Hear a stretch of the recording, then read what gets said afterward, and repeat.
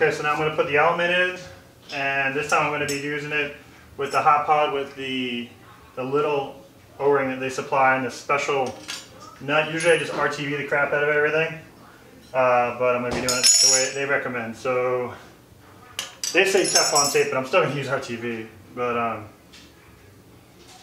the only difference is usually I put the O-ring on the outside. They say to put the O-ring on the inside. So we'll see how this goes.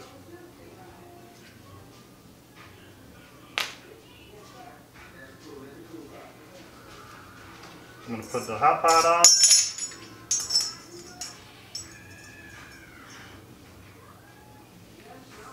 Okay. And then put it in.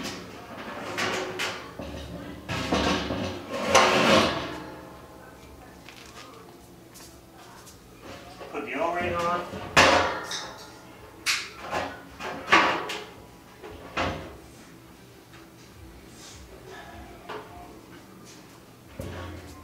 I'm going to put some more RTV in.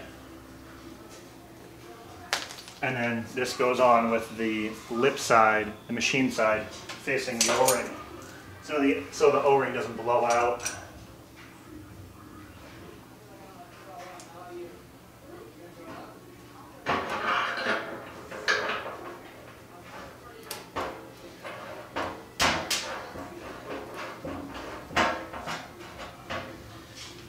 And then I have a special tool for tightening down.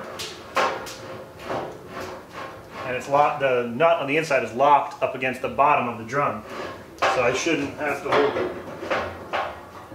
Oh, looks like I was a little bit high on my hole and it's not quite locking off the way it should be, but it's alright.